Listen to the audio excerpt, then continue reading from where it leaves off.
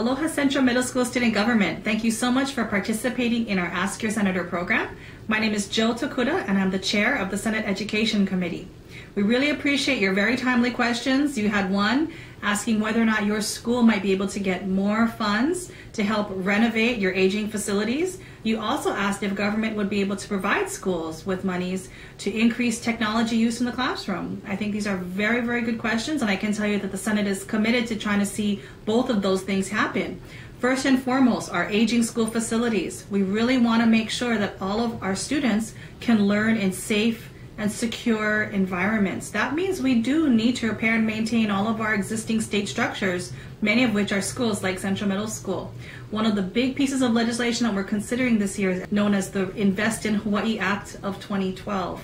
What we're looking at doing is taking $500 million of shovel-ready projects, much of which are on school campuses, and put those projects to work for Hawaii so that we can get our construction workers back into jobs and we can make sure that those repairs can be done at your schools in a timely fashion to make sure that you're learning in a safe, secure, comfortable school environment as well. So the short answer to your question is we are looking at ways that we can increase funding towards all of our schools to make sure that you can renovate and maintain your campuses for the benefit of not just yourselves, but for the teachers and the entire school community as well. We know our schools are heavily used by our community, so we want to make sure that we're able to repair and maintain them as well. I can tell you that your Senator, Brickwood Galateria, is also working very hard to make sure that your school's priorities is an important part of our package going forward. So I definitely encourage you to contact him if you have specific repair and maintenance needs or requests that your school would like to make. And I know he'd be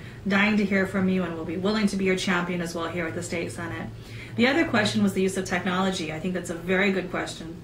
You know, as you may have heard, the governor during his State of the State talked about how can we get technology into every student's hands, whether it be a laptop or an iPad.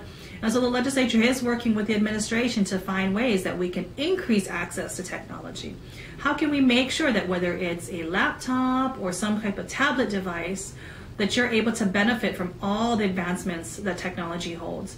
The Education Committee in the Senate is also looking at ways that we can open up your access to technology in your schools to make sure that whether it's YouTube or other social media aspects, can we work with the DOE to see how we can open this up safely and securely so that you can benefit from all that's out there on the internet as well? As you know, with cyberbullying and other concerns, there's been a bit of a lockdown. But what we're trying to say is you need to understand how to responsibly use technology and also how you can benefit from technology as well in the classroom. So there's a lot going on right now here at the state capitol to both repair and maintain your schools and increase your access and use to technology. So I strongly encourage you that if this is a big issue for you folks, we'd love to hear from you. Please come down and testify if you can, or send in written testimony. But thank you for giving us these wonderful questions. Thank you for being advocates, for being leaders in your own school, and we look forward to seeing you here at the state capitol as well in the future. Mahalo.